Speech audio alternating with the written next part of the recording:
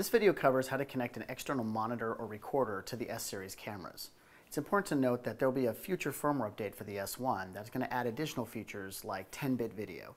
So we'll do another video later on to show you how to take advantage of those additional features. Without further ado, let's go ahead and cover how to use an external monitor or recorder with the S-Series cameras. So to begin, you'll need to connect this device here that ships in the box with your S-Series camera. This is designed to help protect your HDMI cable and connect it so it won't come out accidentally during production.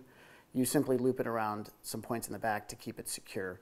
Plug your HDMI cable into the camera, then plug the other end of the HDMI cable into your recorder, and you'll begin to get an output on your monitor. Something that's important to note right now is that you have a level gauge and all of this information on the screen that's being output over the HDMI and being overlaid on the recorder, which means if I record this, that's all going to end up in my video file. To get rid of that information, go into the camera's menu, select the Movie Camera tab. We want to go to the option that looks like the back of the camera. It's called Monitor Display, and you'll see an option that says HDMI Record Output. Once there, you have an option for Info Display. Info Display is all the information we see on the monitor right here.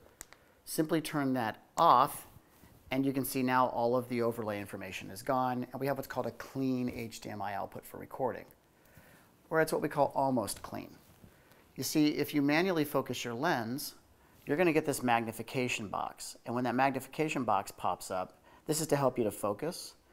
That's going to end up also being output and get embedded in the video file. So let's teach you how to turn that off.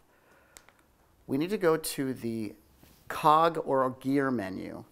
From there, we need to go to Manual Focus Assist, which is the second option at the top called Focus and Shutter 1. Manual Focus Assist, where it says Focus Ring, simply turn this off. And now as I turn the focus ring, you can see the magnification box no longer appears. But what if you want to be able to use the magnification box when you're not recording, and then when you hit record, not have to worry about it?